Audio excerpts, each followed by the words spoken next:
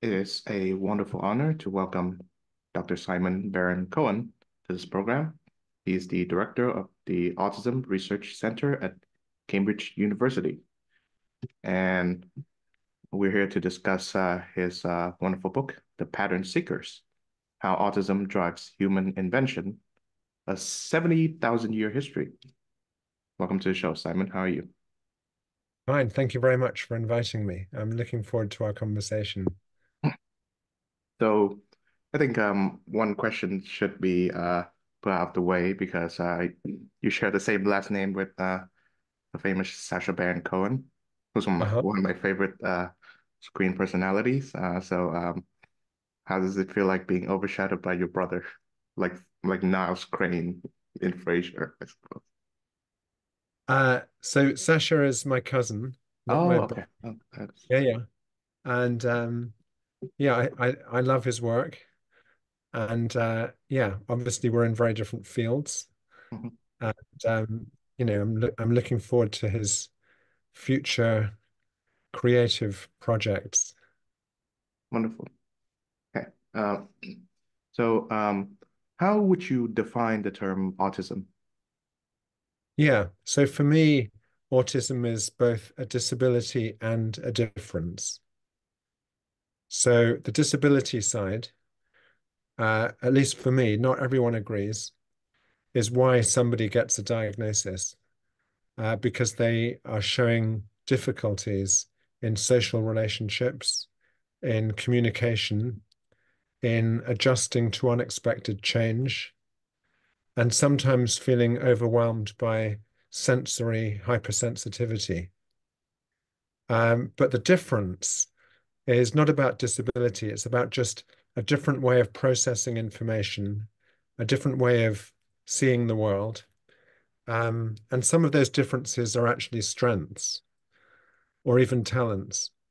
So they include things like excellent attention to detail, excellent memory for detail, um, an ability to focus in great depth on a single topic, um, indeed a preference to go deeply into something rather than superficially. Um, and some autistic people also really like repetition. And for me, and I argue this in my book, The Pattern Seekers, repetition may also be very positive. If you think about how you learn to play the piano, for example, the first time you do it, you try something and then you keep repeating it. And the process of repetition, can lead to expertise. And in my book, I also argue that the process of repetition, if you vary the sequence even slightly, could lead to innovation or invention. So, from what I've read about autism literature, I know that it is genetic in some ways, but I wonder to what extent it is hereditary. Yeah, so autism is partly genetic. These days, the research is very active in trying to identify genes associated with autism. We know it's not a single gene, so hundreds of genes have been identified associated with autism. Some of them are very rare mutations, for example. Some of them are actually just variations in the genome. So variations of very common variations that we all carry, but which occur in particular combinations in autistic people. But autism isn't just genetic because you can have identical twins who share all of their genes, but where one is autistic and one isn't. So there must be some non-genetic factors too. And the research is just beginning to understand some of the non-genetic factors. And again, in my book, I explore, for example, hormonal factors during pregnancy, which can change brain development as just one example of a non-genetic factor. And of course, another question that I should get out of the way too is the purported correlation between childhood vaccinations and autism. I know that is not a right thing to believe in, but how would you, I guess, scientifically debunk that conception? Yeah, I mean, the idea was first introduced in about 1997 that the MMR vaccination, measles, mumps, and rubella, may be causing autism because kids t t tend to get the MMR vaccine around 18 months old. And that's often the earliest point when some kids show signs of autism. But actually, it could just be a coincidence rather than a cause, and the research that, as you put it, debunked the vaccine theory came from a lot of many years of large-scale studies. For example, in countries like Denmark and Japan, where you could compare half of the population who had been vaccinated with half of the population who had not been vaccinated, simply because the vaccine was rolled out at different times. And what was found was that autism rates didn't vary between the vaccinated and the unvaccinated populations. So it took a lot of time and funding and effort to really test the theory, and the evidence doesn't stand up, but it doesn't stop people believing it Mhm, because obviously parents look for explanations. Why is my child autistic? And if you believe something, sometimes it can be quite hard to shift a person's belief, to disprove it. mhm. So how early is it can behavioral manifestations of a child who's autistic, Yeah, exhibit themselves? right. Well, I mean, as I just mentioned, the earliest is probably around 18 months old, so just into the second year of life.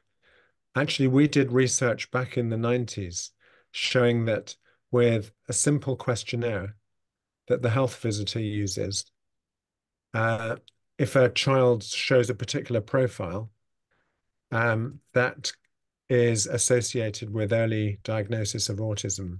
So 18 months old is certainly possible. It may one day be possible to do it even earlier. But the reality, just to kind of bring it back to earth, is that many people don't get their diagnosis early. In fact, they may not get their diagnosis till later in childhood or even not till their teens or adulthood. And that's because autism has a lot of variation. Sometimes it's missed, sometimes it's misdiagnosed, certainly underdiagnosed. There may be stigma in society still, meaning that if you are autistic but don't have a diagnosis yet, you may be trying to hide your autism. So it's called camouflaging. And that may be particularly true in girls who need a diagnosis but don't have one. And they may get their diagnosis much later than boys.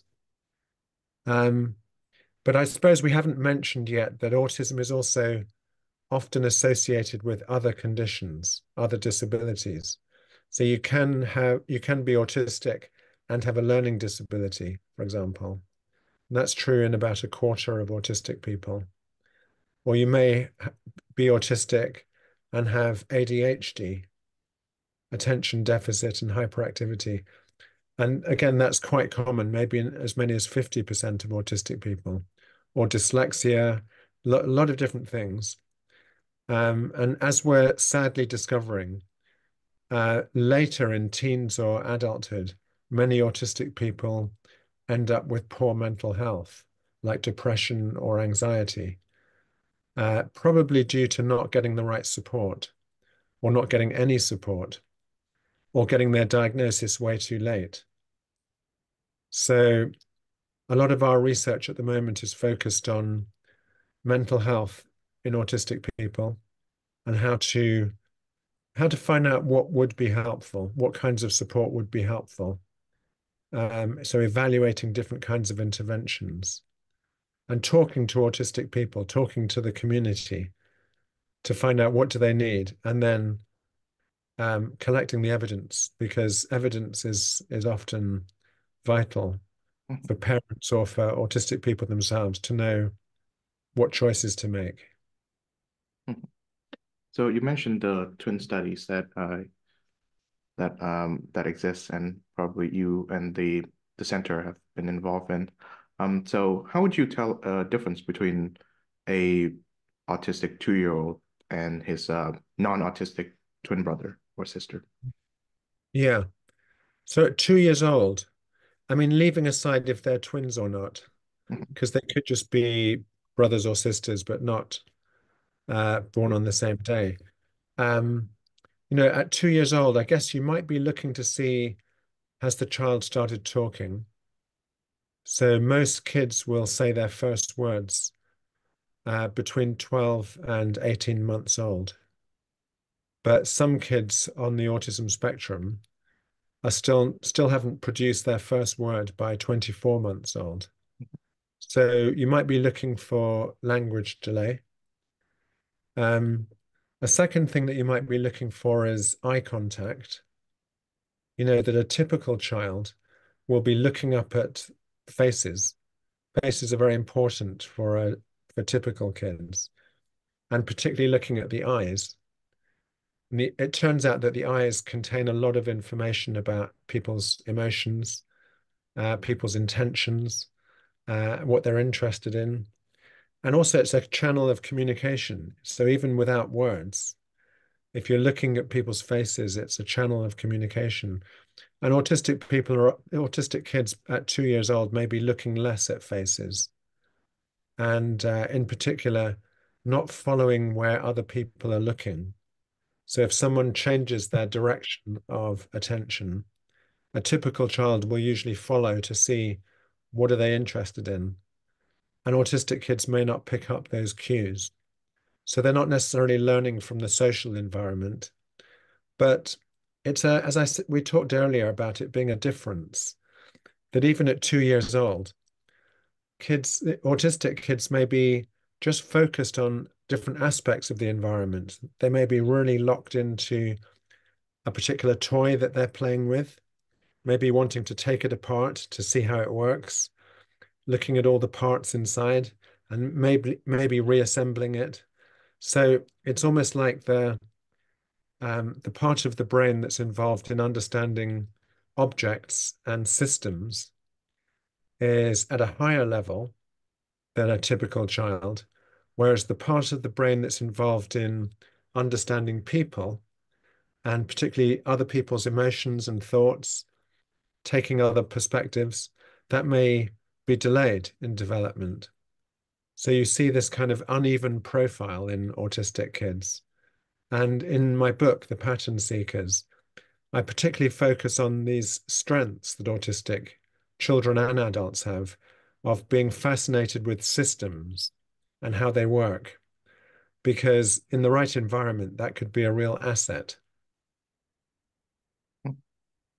Wonderful.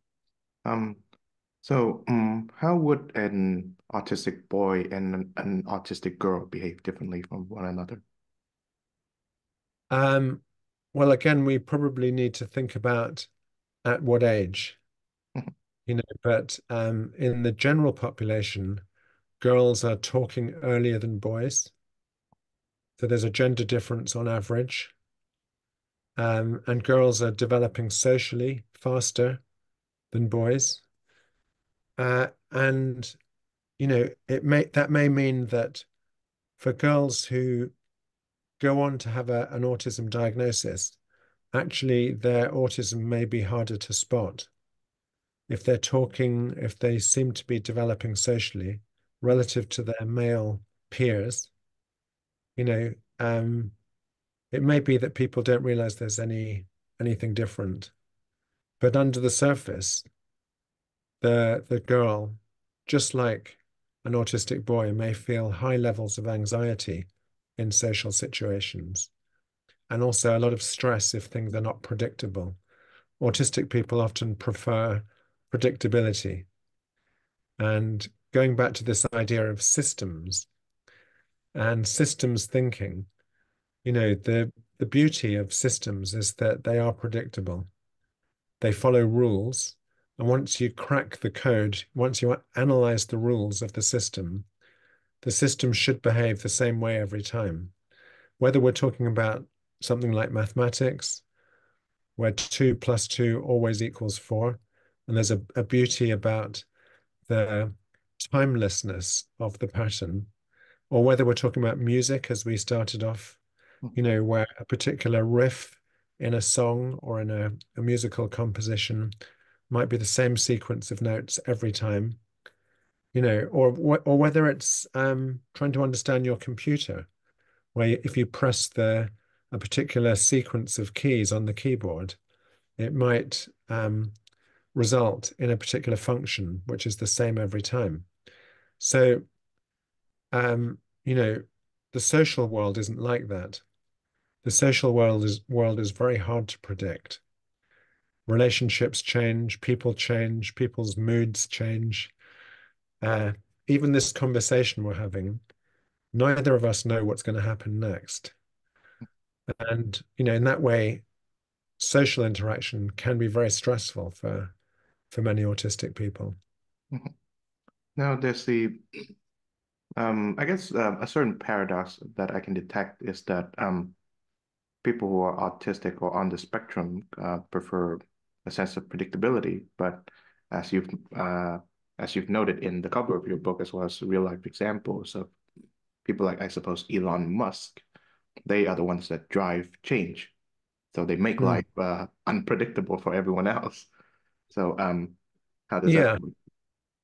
Yeah. So this is kind of the key to the book. I wrote it back in 2020, but um, the big question the book was trying to answer was whether there's a link between autism and invention.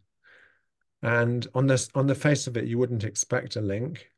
We've talked about autism being a disability, neurodevelopmental disability. So just, the result of different wiring of the brain.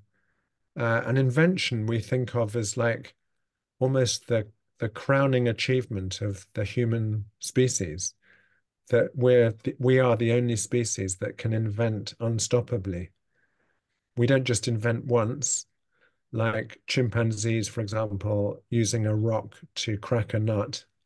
So they're using tools, but they may not progress in the design of their tools. Whereas humans, all around us, there are tools that humans have invented. Um, and back to your question, doesn't invention at the core of it, doesn't it involve innovation or change? And in the book, what I kind of explore is the idea that when you systemize, first you try to identify the rules of the system. And I break it down into three variables: if, and, then. If I take something and I do something to it, then I get a particular result. So some people call this Boolean logic, or engineers would call it input, operation, output, but it's if and then. But then once you've kind of identified the pattern, you can start to vary any of those pieces. You can change the input. So if I take something else and do the same operation, I get a different output. Or you can change the operation itself. So, you can systematically, so this still kind of plays to autistic people's strengths. You can systematically change things and then observe what happens. And let's take the example of a piece of music, because we started off with that. You might be playing the same three notes in a particular sequence, but then having observed that pattern, you might decide instead of 1, 2, 3, you'll do 1, 3, 2, or 3, 1, 2, or even bring in a new note. So the process of invention, I mean, that's a very simple example I gave, but we can think of Elon Musk, changing the design of a car like the Tesla, or having the idea of not just sending a rocket to the moon, but sending it to Mars. You know, it's kind of making one change. Sometimes it's a very significant change, which is, yeah, to use that cliche, a game changer. And um, there's this one part in the book where I read one of the autistic children who grew up to be widely successful inventor. When he was a kid, he couldn't understand why people lie, and he was lied to, and his wallet was stolen. I believe Jonah is the name of the kid. Um, Yeah. so I suppose lying is a form of invention. You use words and rhetoric to do so. So what is it about lying that I guess falls outside the purview of the autistic mind? Yeah. So I would say lying is more about social relationships and understanding another person's mind. And that's an area that autistic people struggle with. So you know, when you lie, you're trying to make the other person believe that something's true Mm, when it's false. So you're playing with another person's beliefs, trying to manipulate their beliefs, which, on the one hand, we often judge it as negatively, that it's wrong to lie. But actually, seen another way, it's an indicator that you can model what's going on in someone else's mind, which is vital for all kinds of social relationships, including, positive social relationships like cooperation. If you and I want to start a project, we need to be on the same page. We need to know what each other is thinking, and we need to come up with a shared plan. And the plan is only in our minds. It doesn't exist anywhere else. And so being able to imagine another person's thoughts and feelings is vital for so many different aspects of social interaction. But deception is just an example where sometimes deception could be positive. You might say, I really like your haircut, even if you don't, because you don't want to hurt the person's feelings. So you're kind of doing something kind. But sometimes a lie might be, very unethical, like a psychopath who wants to steal from you and pretends to be the gas man at the door, and you let him into the house, and then he mugs you and takes your money. So the deception in that case has been very selfish and has led you to become a victim. And it turns out autistic people struggle with deception because of this kind of, it requires being able to very quickly infer what people are thinking and feeling, sometimes in a group where you have to keep track of many people's thoughts and feelings in parallel. And it's not systematic. Um, and so sadly, many autistic people end up being victims of either exploitation or manipulation or deception. They just don't see it coming. mhm. So can a typical autistic person lie? Can an autistic person lie? Yeah. Sure, they can lie. They don't, often if you ask autistic people, they don't really see the point of it. They don't want to engage in deception, you know, um, and they much prefer a world where everyone tells the truth. They tend to be truthful almost to their own detriment. They'll tell you exactly what they think, even if it makes them unpopular, because many autistic people have got kind of their higher commitment is to the truth, you know, and yeah. But I mean, of course, if an autistic person, you know, needed to lie, I'm sure they could, but it doesn't seem to be their preferred way of operating. So between the choices of telling the truth and face the consequences and lying and get away with it, the autistic man or woman would be the former. Yeah, I think so. That's in my experience, and there is some research to back it up.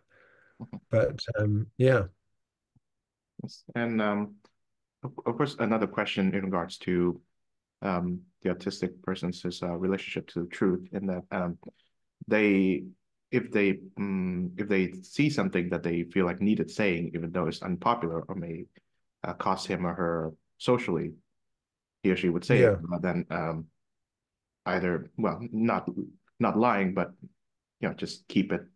to him or herself. So, Yeah. would the option of keeping it into him or herself be, I guess, less tolerable than just saying it? Yeah. I mean, if you talk to autistic people, a lot of them say, I have no filter. Mhm. I just say whatever comes into my mind. I'm not constantly monitoring. Should I say this? What is the impact on the listener? How are they going to react? Um, am I going to offend somebody? Because all of that involves a lot of kind of mind reading and a lot of empathy. And, they can do it, but it's for them, for many autistic people, kind of putting themselves into someone else's shoes to imagine their thoughts and feelings. It's called cognitive empathy. Mhm. That's part of the disability. And there's a lot of research to show that. Um, so instead, they just kind of focus on, well, what do I think? And then I'll just say what I think. And how it lands is not my problem. Yes. Uh, so, why do autistic people struggle with what you call social cues? So, nonverbal expressions, Yeah, humans. yeah. So what we've known now for about 40 years is that autistic children and later through their lives, um, they're delayed in the development of this ability to imagine another person's thoughts and feelings. And, you know, I put it under the umbrella of empathy, but actually there are different kinds of empathy. So I just referred to that as cognitive empathy because it's all about recognizing or inferring what someone else is thinking or feeling. But there's another kind of empathy which is about responding to someone else's thoughts and feelings with an appropriate emotion. And that's sometimes called affective empathy. And autistic people seem to be just the same as others when it comes to affective empathy. So if you tell an autistic person that this person is suffering, it will upset them. They don't want a world where people suffer. And they'll even go further and want to help the person, and like a homeless person in the street, you know. So once it's pointed out, or that the social cues are very clear about the other person's mental state, they do have appropriate emotional responses. So they do have empathy. But the first part about recognizing, just looking at someone's facial expression or listening to their intonation, their tone of voice, reading their body language, or using context to infer what the person might be thinking or feeling. That's the part that, doesn't always come as easily. And they may need, extra support. They may actually ask you very directly, just tell me how you're thinking or what you're feeling. Because once you say it, it's like a printout of what's in your mind. And then they know where they are, Mhm. Yes. So, I'm guessing that separates them from the diagnosis of psychopathy, where I think psychopathy means that you're illiterate to the emotions of others, whereas people who are autistic is, I guess, only partly so. Well, so I would say that autistic people are the mirror opposite of psychopaths. Mhm. So psychopaths are often very good at reading another person, Oh. inferring what they might think or feel. So the cognitive empathy is often at a very intact level, even, above average. So that's how they can deceive and they enjoy deception, but their affective empathy, in the case of psychopaths, they might know you're in pain, but they don't care. So they're not having the appropriate emotional response to another person's thoughts and feelings. And that's how they're able to hurt others. And we don't see that in autism. Autistic people get confused by the social world, and that's why they may avoid social situations and have trouble making friends, for example, even though they want friends. but they don't tend to hurt others. They care about others. Um, so it's almost like two different examples of how the empathy circuit in the brain can develop very differently in these two conditions. One is a developmental disability, autism, and the other is, I guess it's, usually described as a psychiatric condition, but it's also the result of brain development. Mhm. I do know that autistic people tend to have difficulty forming relationships, whether it is with friendships or romantic relationships, or Yeah. you stand even with their loved ones. So I guess to what extent, what are some of the ways in which people who are autistic may unintentionally causes hurt or grief to their non-autistic peers? Yeah. I mean, I think, when an autistic person says something inappropriate that causes offense, often it's not deliberate. They're just saying what they think. We had some examples earlier in the conversation, but they didn't mean to hurt another person's feelings. That's the part that they're having trouble tracking, is the other person's feelings in response to what they say. So, we've got this phrase in English that's taken from the French, faux pas, Yeah. to say something socially inappropriate. And there's some research showing that autistic kids are slower to understand what might be a faux pas, you know, the things that they shouldn't say, um, or be able to spot when somebody else has said something socially inappropriate. So, as a result, their communication is just very different. They might sometimes say too little or too much, or include too much information, as in too much personal information in a conversation. But that it's just kind of signs that part of their disability is in communication. And you asked the question earlier, well, what's causing it? And that takes us all the way back to genetics and other, biological factors. We talked about hormones, neurotransmitters. There's a whole lot of biology that comes into play. Um, and then, probably also, early experience, um, because, with a particular genetic predisposition, it may be that, that alters your postnatal experience quite significantly, that you're interacting less with other kids, for example. Now, in regards to patterns, I wonder in your research, have you discovered that the kind of patterns that people who have autism prefer, are they progressive, as in like when you count from 1 to 10, or repetitive, like 1, 2, 3, 4, 1, 2, 3, 4? Right. I think we haven't seen, a particular kind of pattern that autistic people prefer. I think the more general finding is simply that they love things that can be rule-based. So we could take examples from, I don't know, the more domestic context, that they might always like to put things into different cupboards in the kitchen, always in the same place. That's a kind of pattern. Or they might want to, I don't know, load the dishes in the dishwasher in a very particular way, with the spoons facing down instead of up, because they've reasoned systematically that that way the spoons will end up cleaner. So it's if and then logic.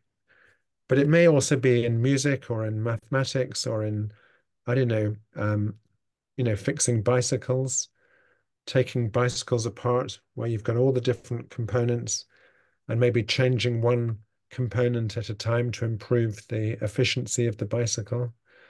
There doesn't seem to be a limit, because once you start looking around, we're surrounded by systems, and anything that is systemizable in the sense that you could analyze it and then maybe vary it is something that autistic people may latch onto and often excel.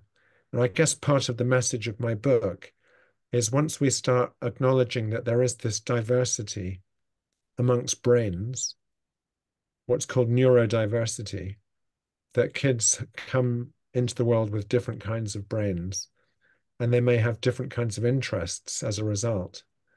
And once we make space for different kinds of brains in, the way we teach kids, the kinds of, workplace that people will end up in, you know, that autistic people will then be able to find a place in society and not just contribute, but flourish. But at the moment, the opposite is true, that autistic kids start off going to school, at the age of 3 or 4 years old. And the school has been designed for the majority, for the so-called neurotypical children. And, that's not optimal for autistic kids. Mhm. When an autistic child may not want to be looking at the teacher's face and listening to his or her voice and learning in a very crowded, noisy social environment. They may prefer to be in a quiet, sometimes solitary environment, learning from computers or from books or from doing little experiments, with their hands. And as a result, maybe many autistic kids are getting turned off education. And tragically, by adulthood, the statistics show that 85% of autistic adults are unemployed.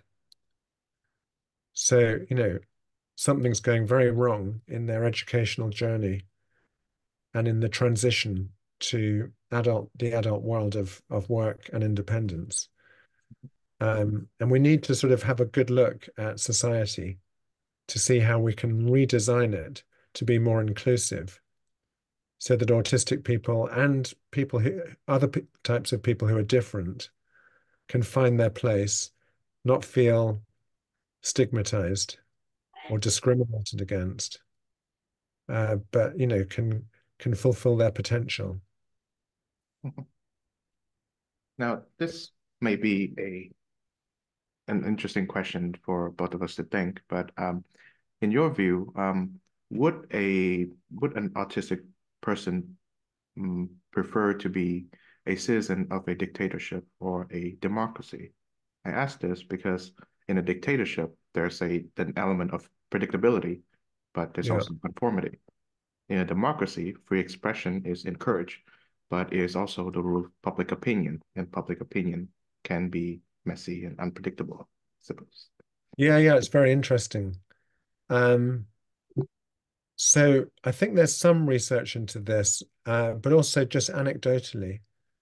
Um, I've never seen, the question posed in such an extreme way as you just asked it, like what's your preference, dictatorship or democracy? But in terms of political, um, maybe where they identify politically, many autistic people would identify as libertarian in the sense that they want their freedom and they don't necessarily see why they need to conform socially.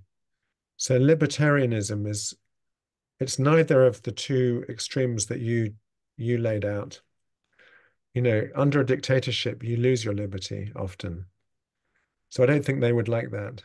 Just like the majority of people don't really like dictatorship. You know, at heart, I think most people want to be free to be themselves, not to be identical to their neighbor or to live in fear of stepping out of line. But as you said, democracy often involves a lot of discussion, a lot of debate, listening to multiple perspectives, and that can be maybe quite exhausting, especially if you have trouble taking other people's perspectives. But libertarianism, autistic people are, in my experience, often very moral. They don't want to hurt others. They don't want others to hurt them. But libertarianism may be a kind of, a natural home for them politically because it says, well, providing I'm not harming anyone else, why don't you just leave me alone? Let me live the way I choose. Um, and we could talk about, how viable it is, how feasible is it? But it's quite interesting that it's at a maybe another dimension to the one that you laid out. I can certainly laid out two reasons why, as people who are autistic tend not to participate in, I suppose, electoral politics. One is that they believe that being a politician means that you have to lie, and they have an antipathy towards that. And two, Yeah, if you do become a leader, you have to be attentive to the vox populi, as the Latin phrase puts it. And yeah, sometimes what mm, what the majority wants may not be what you think is right for them. yeah, exactly.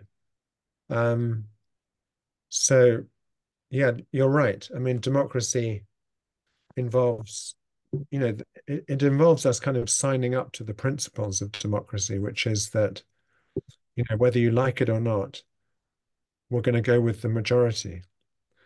Um, and I can imagine many autistic people might say, well, just because the majority, want the world to be a particular way, why do I have to, why do I have to live with that? So it's kind of maybe a challenge to democracy.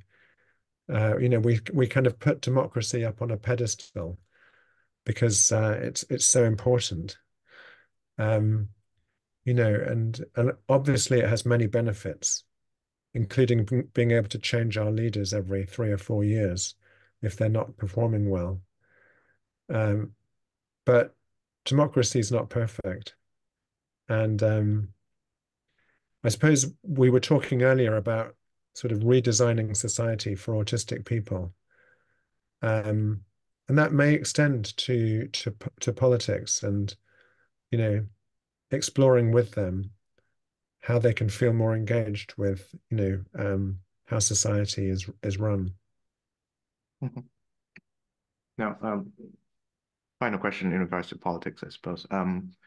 I certainly think that I would speculate that given the either sufferings or unjust ways that they've been treated, either bullying from the social group or the educational system um, not treating them properly, many autistic people may grow up to be either kind of activists or reformers. They may find problems within the political system, and they would focus to the best of their abilities to change it. Yeah. And I think we are seeing that. I mean, there's a lot of change going on within the autism community.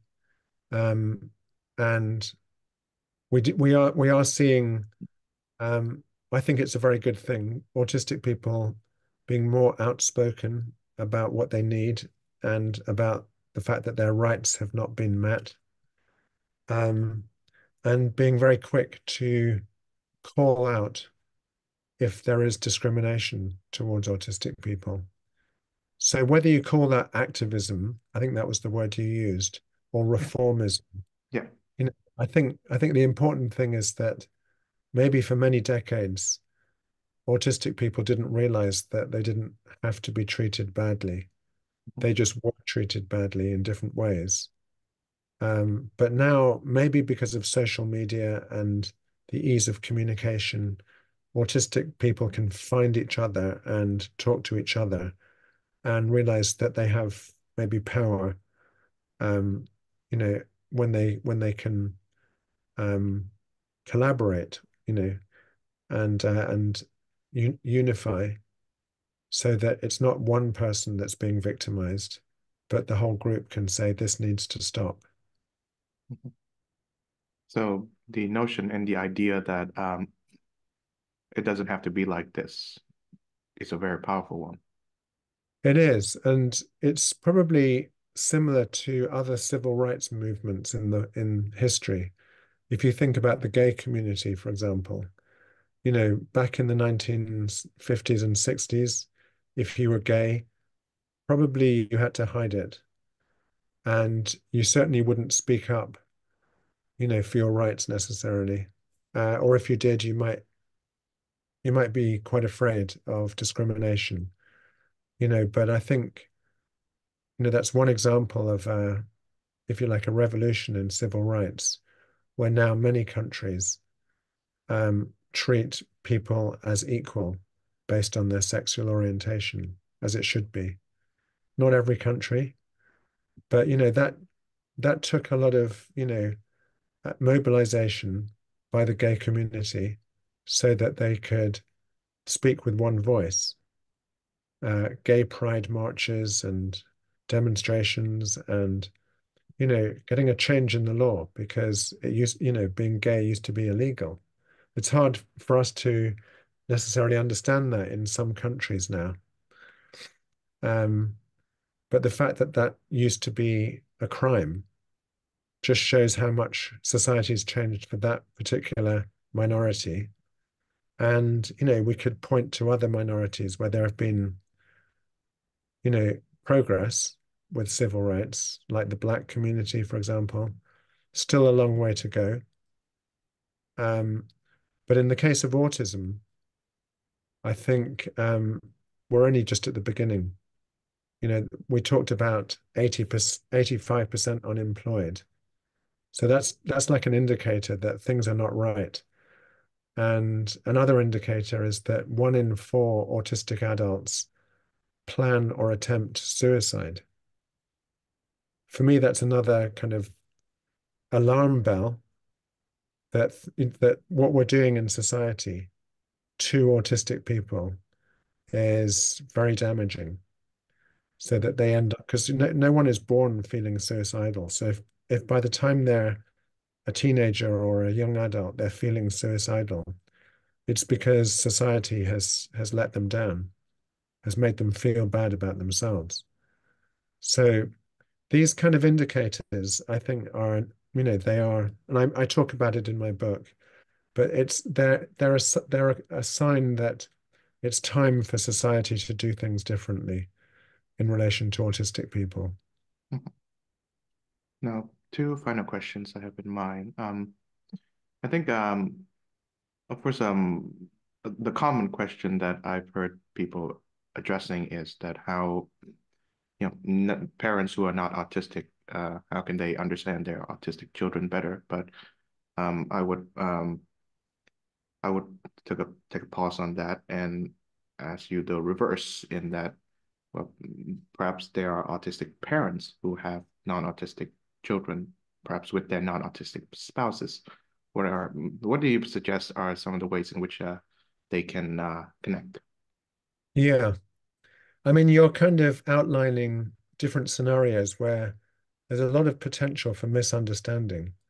So if you have an autistic parent and a non-autistic child, there's already like two individuals who may not really understand each other fully, and vice versa. If you have a non-autistic parent with an autistic child, they may be trying to do their best to understand the other in the relationship.